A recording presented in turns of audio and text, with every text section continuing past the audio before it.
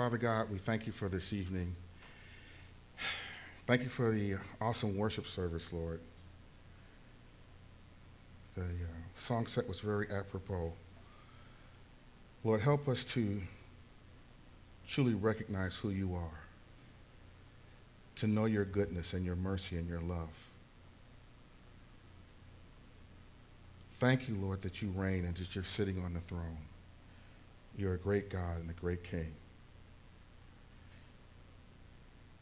Father, help us to partake tonight of your word. Give us ears to hear and a heart to receive, Lord.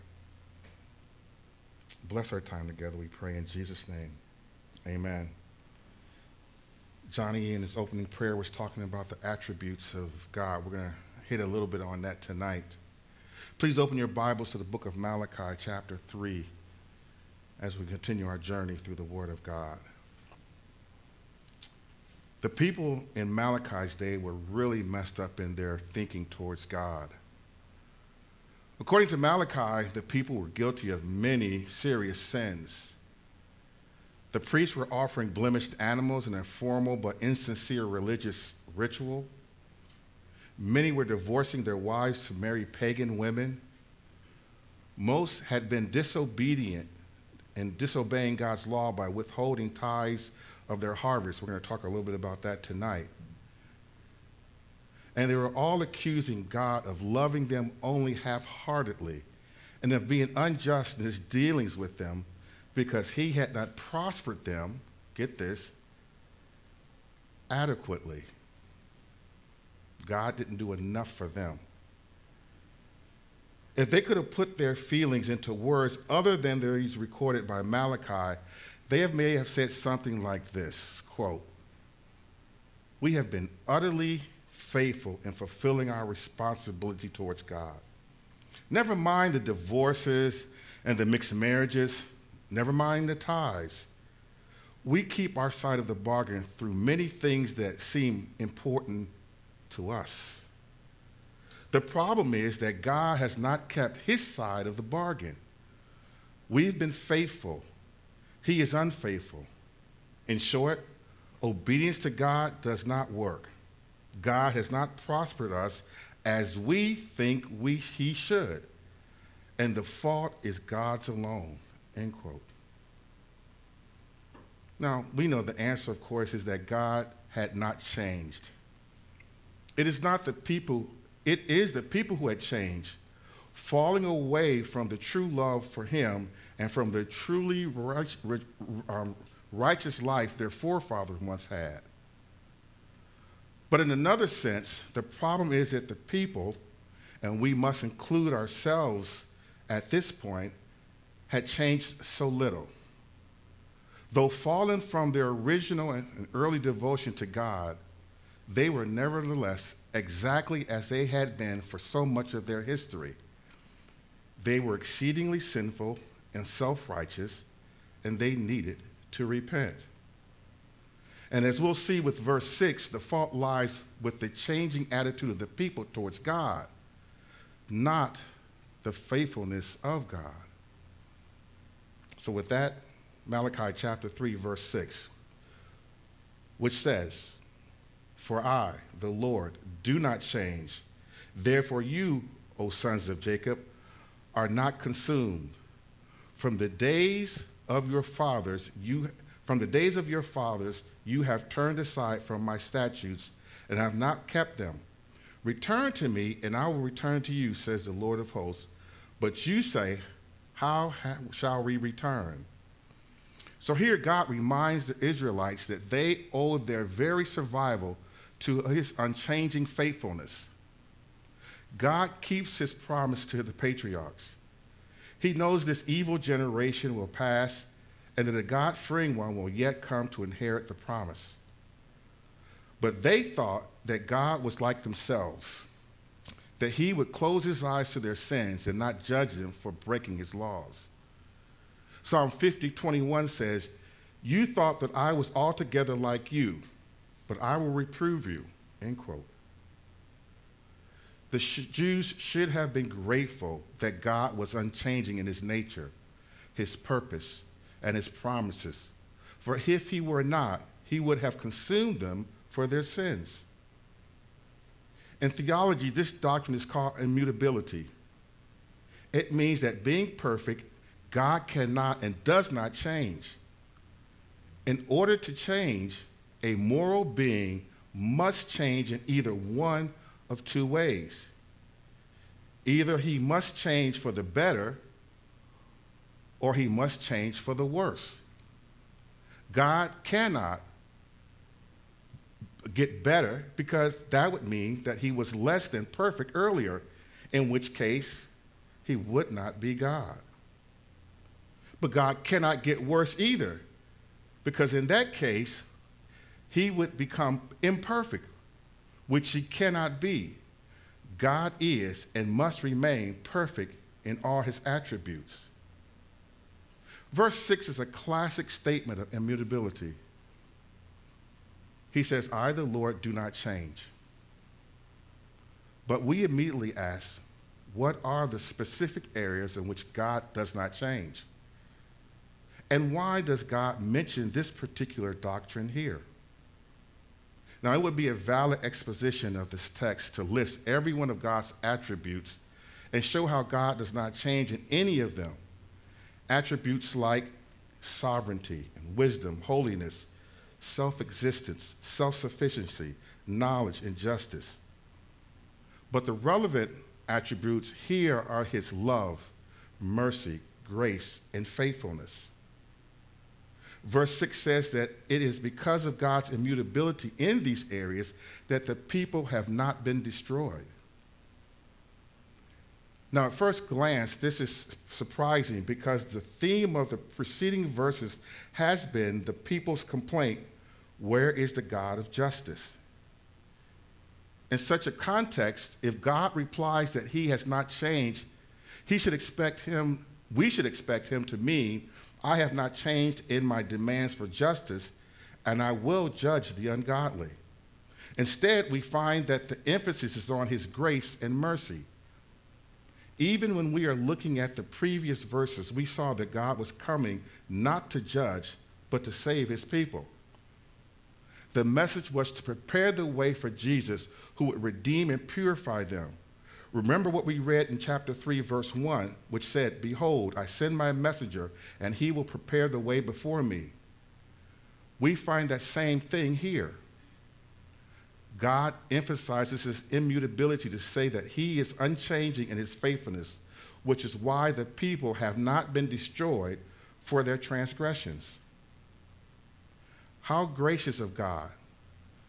The people were accusing him of changing, of having becoming unfaithful. God replied that he is unchanging precisely in his faithfulness, which is why the very people had not been cast off.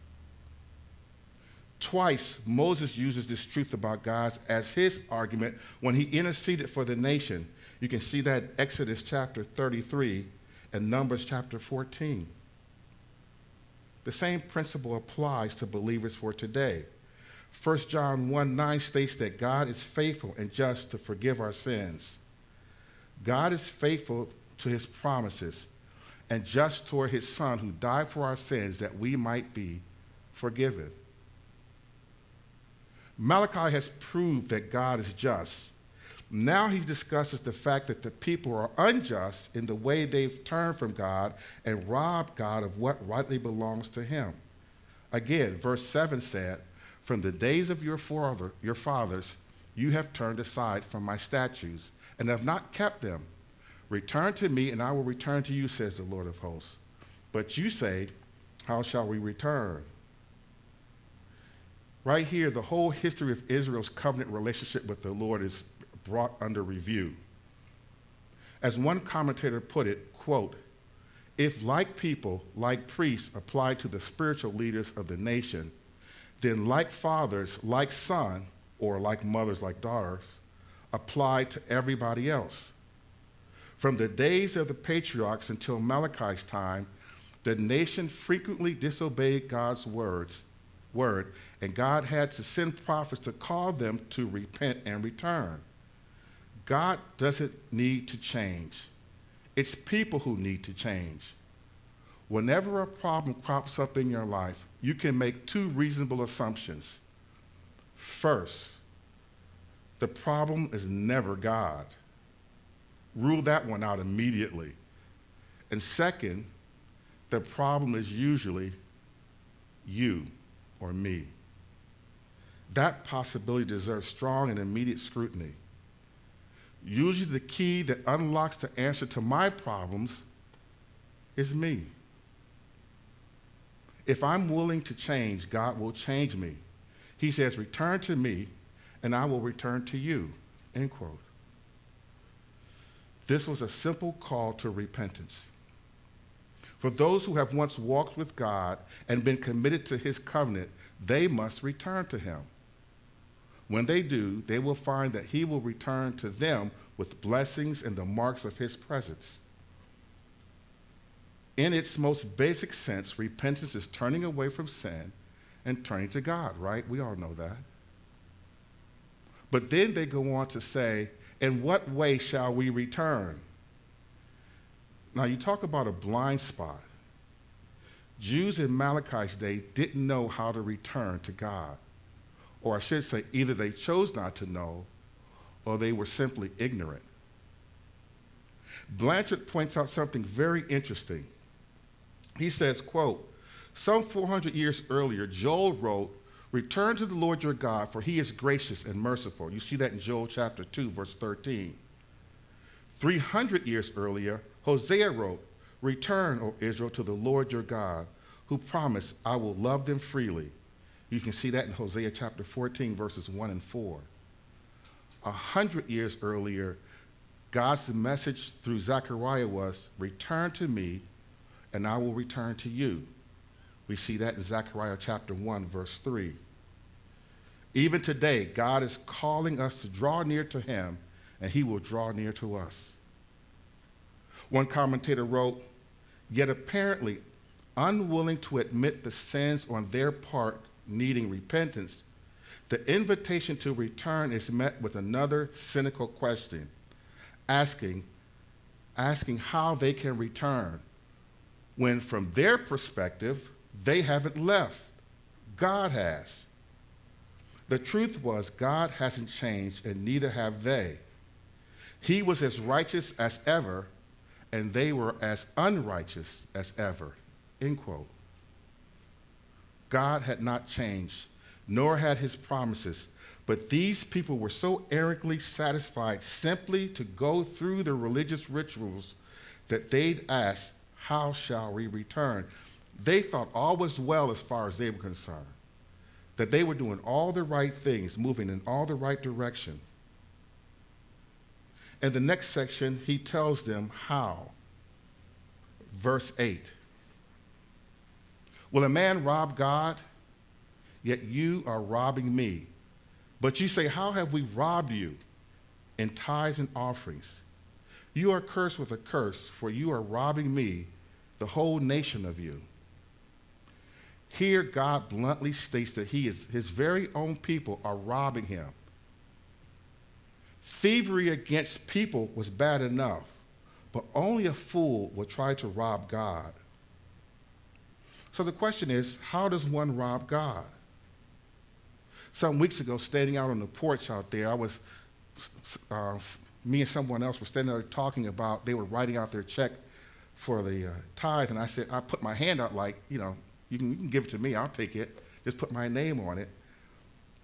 And he was saying, well, this is for the Lord. And I just sort of jumped back and said, oh, no, okay. And we were talking about how the most despicable of thieves would not rob a church for fear that they were robbing God. Yet this was the charge against Israel.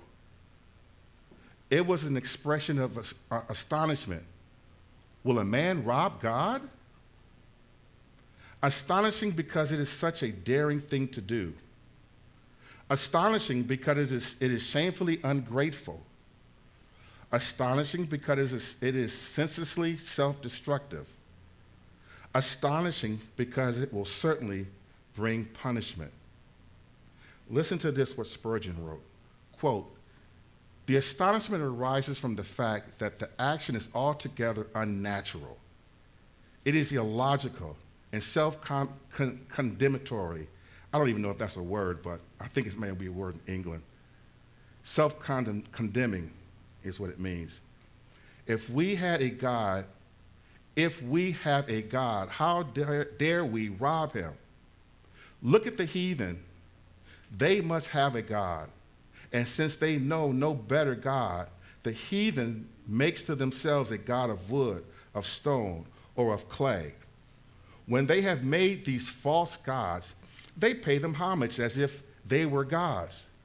For them, they build temples and altars and shrines. Nations in the olden times had no banks, but treasures deposited in the temples were safe from robbery.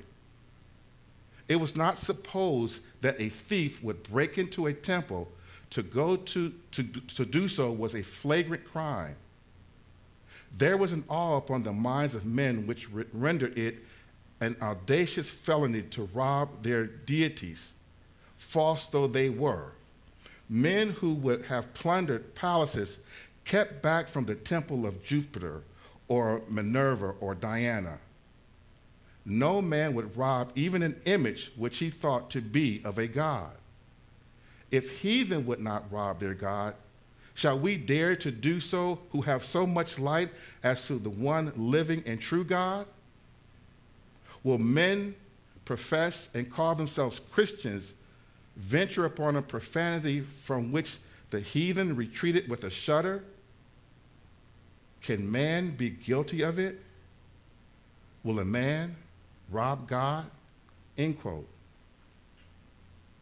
God called it robbery because they had unlawful possession of what belonged to God. It wasn't because only the tithes and offerings belong to God. In fact, everything we have belongs to God. Psalm 24:1 says this, "The earth is the Lord's and all its fullness, the world and those who dwell therein." Psalm 50, verse 10 says, "For every beast of the forest is mine, and the cattle on 1,000 hills. I know all the birds of the mountains, and the wild beasts of the field are mine. If I were hungry, I would not tell you, for the world is mine and all of its fullness." Now, yet God does not normally command us to give everything that belongs to him. He allows us to keep some as managers on his behalf. But the tithes and offerings are different. They are not given to us to manage. They belong to what the Lord calls my house, the house of the Lord. Turn to Leviticus chapter 27, please. Leviticus 27.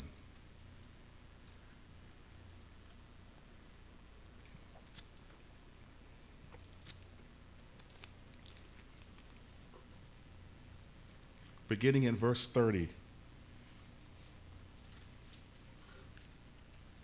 It says, "And all the tithes of the land, whether of the seed of the land or of the fruit of the tree, is the Lord's. It is holy to the Lord. If a man wants at all to redeem any of his tithes, he shall add 1/5 to it. And concerning the tithe of the herd or the flock of whatever passes under the rod, the 10th one shall be holy to the Lord. He shall not inquire whether it is good or bad, nor shall he exchange it. And if he exchanges it, even if he exchanges it at all, then both it and the one exchanged for it shall be holy. It shall not be redeemed. These are the commandments which the Lord commanded Moses for the children of Israel on Mount Sinai." From this 10th, the Levites themselves paid a 10th to the ministering priests. This is what the people had done. They had undoubtedly made some small contribution to the Levites and temple service as part of their facade of religious service. But they had not given the whole tithe. They had certainly not presented even what they did give with a willing and thankful heart. They gave it grudgingly. They needed to change in this area. Verse 9 goes on to say, "You are cursed with a curse, for you are robbing me, the whole nation of you." In robbing God, the people were not fulfilling the covenant they had made with the Lord. Therefore, God couldn't fulfill his promise and bless them. Turn to Deuteronomy chapter 28. We've been to this one many times as we've gone through the minor prophets, but let's just one more time. Here's what was promised to them. Beginning in verse 8, chapter 28, verse 8. The Lord will command the blessing upon you in your barns and in all that you put your hands to. And he will bless you in the land which the Lord your God gives you. The Lord will establish you as a holy people to himself, as he swore to you, if you keep the commandments of the Lord your God and walk in his ways. So all the people of the earth will see that you are called by the name of the Lord, and they will be afraid of you. The Lord will make you abound in prosperity, in the offspring of your body, and in the offspring of your beasts, and in the produce of your ground, in the land which the Lord swore to your fathers to give you. The Lord will open for you his good storehouse, the heavens, to give rain to your land in its season, and to bless all the work of your hands. And you shall lend to many nations, but you shall not borrow. These were the blessings that they could look forward to. But because they did not give as they were supposed to give, they were cursed. The nature of the curse we'll be talking about in verse 11, which had to do with famine due to pests like locusts, eating their vegetation, and vines without grapes. But stay in Deuteronomy and drop down to verse 38. It goes on to say, you shall bring out much seed to the field, but you will gather in little, for the locusts will consume it. You shall plant and cultivate vineyards, but you will neither drink of the wine nor gather the grapes, for the worm will devour them. You shall have olive trees throughout your territory, but you will not anoint yourself with the oil, for your olives will drop off. Because you are robbing me shows how they were continuing to behave. And notice how me is strongly stressed to bring out the gravity of their offense. It was not just a matter of reducing the income of the priests and Levites. God had required that they be maintained in this way, and the action was against him. Where it says, the whole nation of you, conveys the suggestion that they had become practically heathen. Their stingy attitude proved that their hearts were far from God, because God is the great giver. Many people with financial problems fail to do the most important thing first: obey and honor God with their resources. When we put God and his kingdom first, he promises to meet our other needs. We know that the word tithe means tenth. It's first mentioned in Genesis 18 when Abraham gave offering to the priest Melchizedek. In the Mosaic law, there was not just one tithe, but 4 different tithes, 3 per year and 1 every 3rd year. This meant that the annual tithe in the Old Testament for the Jews was not just 10%, but 33%. The first 1/3 of the people's income belonged not to them, but to God. So now the important question arises. Are New Testament believers under the Old Testament law concerning tithing? Well, here's my answer. We're free from the law, but not the principle. We're free from the laws of tithing to the same degree as we're free from the laws concerning diet or feast or sacrifice or Sabbath. God isn't concerned any longer with whether or not we do work on Saturday, but isn't there wisdom in setting aside a day for rest and worship? Of course there is. The principle still applies. The situation changed radically after Jesus' death and resurrection and ascension, because he was the mediator of a new covenant, also referred to as a better covenant. The old covenant sacrificial system had served its purpose and had been replaced by Jesus, who in his death put away sin by the sacrifice of himself. We can see that in Hebrews chapter 9.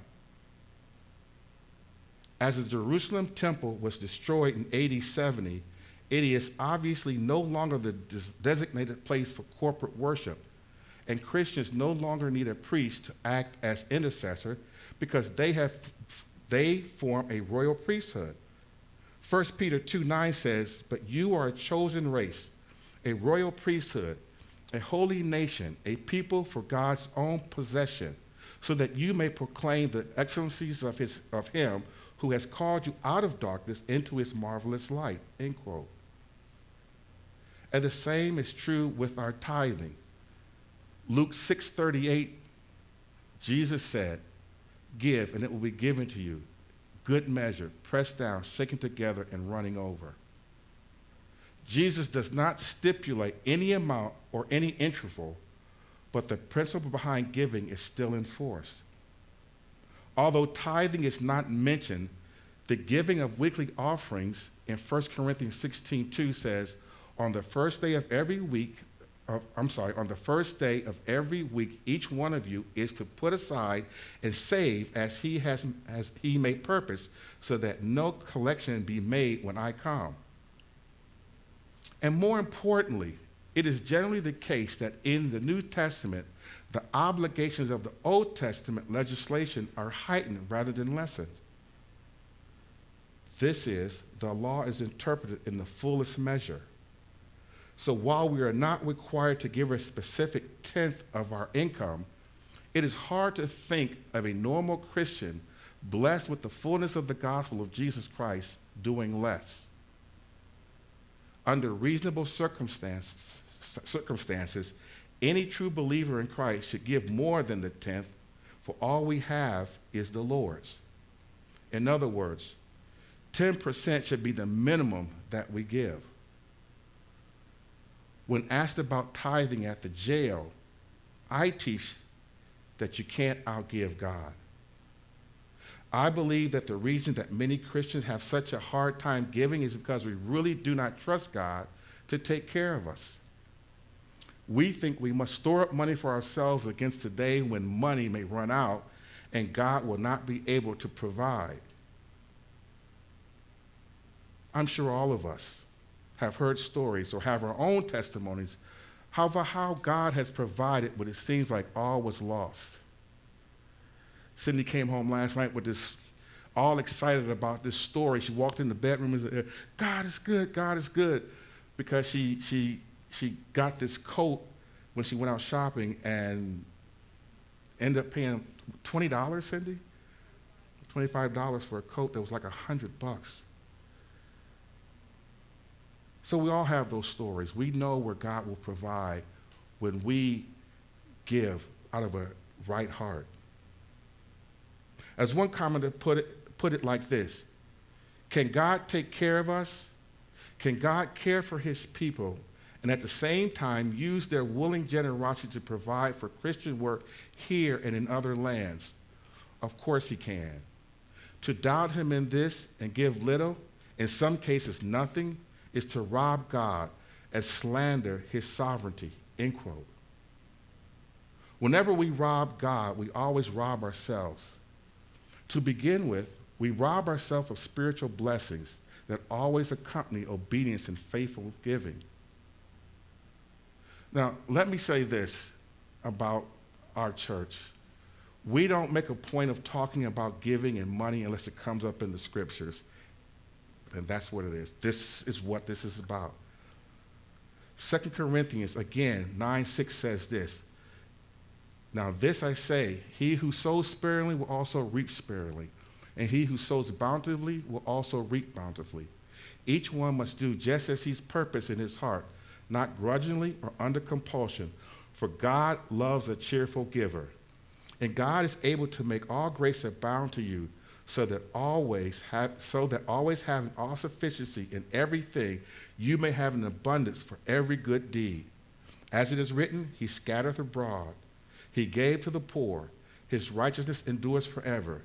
Now he who supplies seeds to the sower and bread for food will supply and multiply your seed for sowing and increase the harvest of your righteousness. You will be enriched in everything for all liberality, through us is producing thanksgiving to God. But even more, the money that rightfully belongs to God that we keep for ourselves never stays with us. It ends up going to the auto mechanic or the doctor or the tax collector. You have sown much, but bring in little. And he who earns wages to put into a bag with holes, says Haggai 1:6. If we don't trust God to care for us, whatever we do trust in will prove futile. People who lovingly give tithes and offerings to God find that whatever is left over goes much further and brings much greater blessings. In fact, listen to this challenge by God in verse 10. Bring the whole tithe into the storehouse so that there may be food in my house. And test me now in this, says the Lord of hosts, if I will not open for you the windows of heaven and pour out for you a blessing until it overflows. Now, I like the way the New King James says it, mostly because it's the way I learned it. Bring all the tithes into the storehouse, that there may be food in my house, and try me now in this, says the Lord of hosts, if I will not open for you the windows of heaven and pour out for you such blessing that there will not be room enough to receive it. This was the answer to their problem, to actually do what God commanded them to do and to bring all the tithes to God. It wasn't that they weren't giving anything to God, they simply didn't bring all the tithes to him. They must not fall short in giving God everything that he's asked for. Paying the priest was one reason God required a tithe. This also is how pastors are paid, from the tithes. This is the portion of Scripture that changed my life and set my feet on the path towards Christ. I told you guys when I did the introduction that I couldn't wait to get to Malachi. And this is why. This right here. About money? This is what changed your life? Well, it wasn't about the giving that made such an impact on me, though it did make giving a lot easier for Cindy and I. It was the challenge, putting God to the test, that got my mind reeling and wondering. I had never heard anything like that before. Test God and see? I was always taught that you don't test God. But here it was, right in front of me. In the Bible, God was saying it. One commentator wrote, we're often cautious not to presume upon God. Avoid projecting our expectations on him. We're to leave the outcome to his sovereignty, yet not here. When it comes to tithing, we're commanded to test him, to try him, to prove the faithfulness of his word, end quote. Now, I need you to understand that I was a brand new Christian. I had just got my first Bible and was trying to read it. Everybody kept saying, just read your Bible.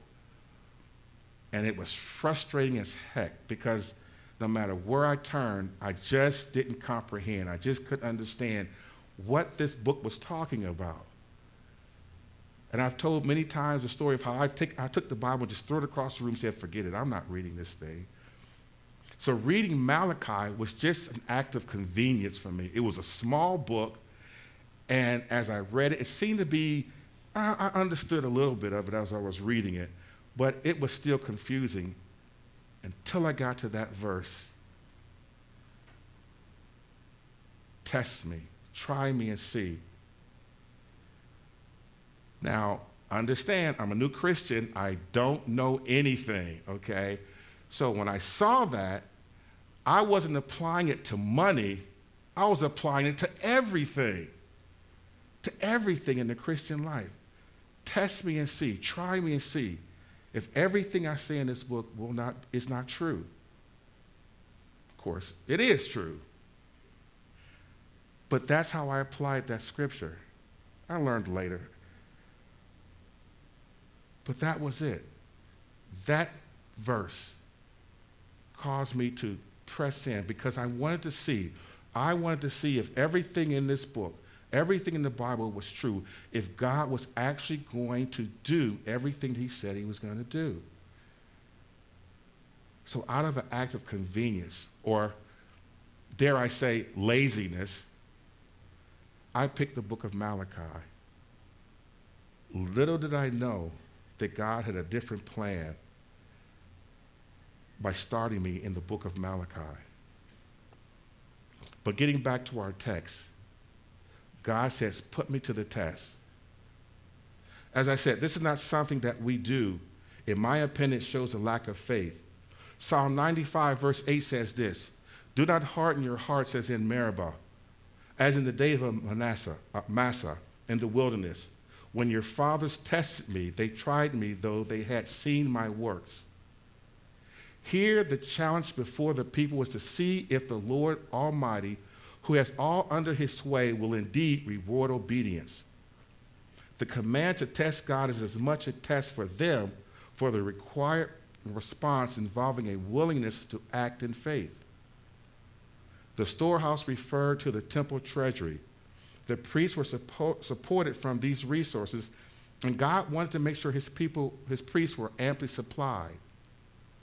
The tithe of Israel was also to be used to help the poor, and once every 3 years, some of it was put aside for that purpose. Still, the main purpose for the tithe was to support the tribes of Levi and the priests. Now, I'm going to stop right here for tonight, but we'll continue with verse 10 next time we're together. In light of what we're talking about tonight, I wanted to end on a very high note and tell a quick story that I believe is the perfect example of being able to not outgive God. Again, Luke 6:38 said, give and it will be given to you, good and good measure, pressed down, shaken together, and running over. And over will be put into your bosom, for with the same measure that you use, it will be measured back to you. So question, do any of you know who Henry Crowell is? Anybody? No? Henry Crowell was a Christian philanthropist who founded the Quaker Oats Company. Born into a wealthy family and having inherited a large sum after his father's death at 36, Crowell worked hard and honestly, even though he probably could have lived very well from what he had inherited. He saw all that had happened. He saw all that he had as a stewardship from God and therefore sought to honor him with his wealth. Crowell overcame tuberculosis at a young age, the same disease that had killed his father. After traveling around the country to help fight the disease, his family eventually settled in Chicago. He brought Quaker Mills in 1881 and married his first wife, Lily, a year later. Lily suddenly died just 2.5 years into their marriage after giving birth to their first child, a daughter they named Annie. In 1888, he married Susan Coleman, and together they had a powerful influence on others for Christ. When Crowell was a boy, his family attended Second Presbyterian Church in Massachusetts. His father was concerned about how his great wealth would affect his child. So from a young age, he taught eternal values that would put earthly values in their proper perspective. Crowell was only 9 when his father died, and the loss pressed him to come to terms with his own faith in God. So having spoken to his pastor, he trusted in Christ. After listening to D.L. Moody preach, Crowell prayed, I can't be a preacher, but I can be a good businessman. God, if you will let me make money, I will use it in your service. Throughout his life, Crowell had a passionate hunger for God and his word. He sought the Lord through the various family and business struggles that he endured. Together with his wife, Susan, they were known not just for their financial wealth, but also for their strong Christian beliefs. They shared the gospel with others in the context of their business and social circle. In fact, numerous corporate giants professed faith in Christ because of their shared influence. For 40 years, Crowell served as the chairman of the board at Moody Bible Institute, and he helped financially endow the school In fact, the college named their 12th-story Crowell Hall after him. He and his wife supported over 100 like-minded evangelical organizations through the Henry Parson and Susan Crowell Trust. He also taught new methods of marketing, merchandising that are still used in business today. In fact, he introduced the idea that humans, not just horses, can eat oatmeal.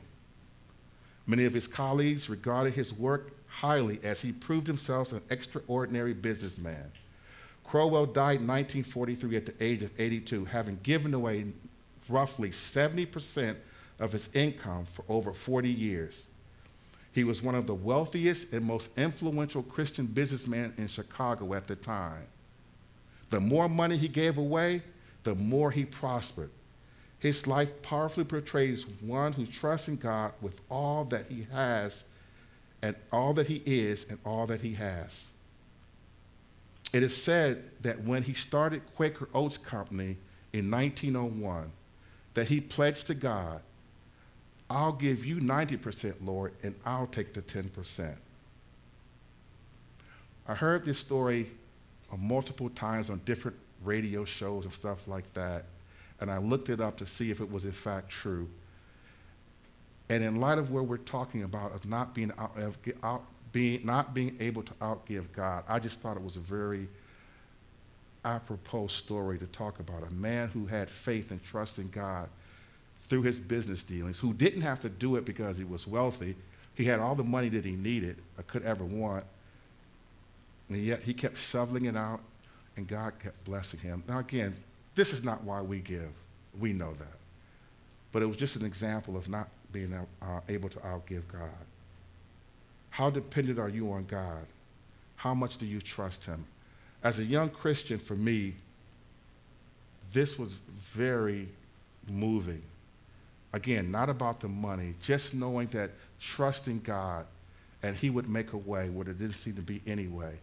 And for those few years, I needed that as a young Christian to keep moving and to keep seeing God's hand at work in our life. And it seemed like everything that we did, every place that we went, everyone who touched our lives, it was just a blessing.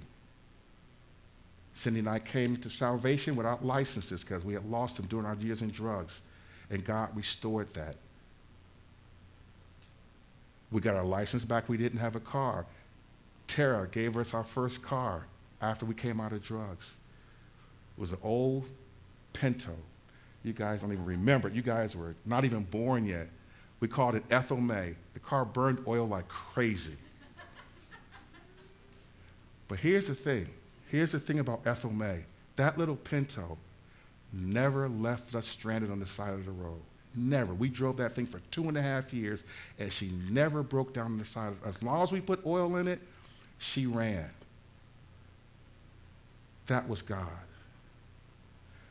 And she lasted right up until we could get a car, buy a car of our own. When we bought a car of our own, we bought it on second chance credit because our credit was so screwed up from when we were on drugs. Again, we paid off the car, and I went back to the same loan company and said, we want to get another car. And they said, why? You don't need us. Because you know, second chance credit charges you double the interest rate. He said, you don't need us, Mr. Bembry. Go to any bank. You're good. You're good to go. This was God. This was why this scripture met, because it kept looking like God was he had opened up the windows of heaven and poured out blessings so much that there were days where we were just still basking in the glory of the last miracle when he was blessing us again. Again, young Christians, we weren't looking at it from that perspective of, Lord, gimme, gimme, gimme. It was just happening. It was just happening. And this is why this portion of Scripture meant so much to me, to see a God who is living up to his word. Not about the money, but the whole Bible. Even though I misinterpreted the Scripture in that way, that he was talking about tithes and offerings, God was opening it up to us in everything possible. We just, And we were growing in our walks and our relationship with the Lord. That was the key. We were growing. We weren't just sitting back taking in. We were growing. And God was preparing us, preparing me for a time such as this. That's my testimony. Let's all stand.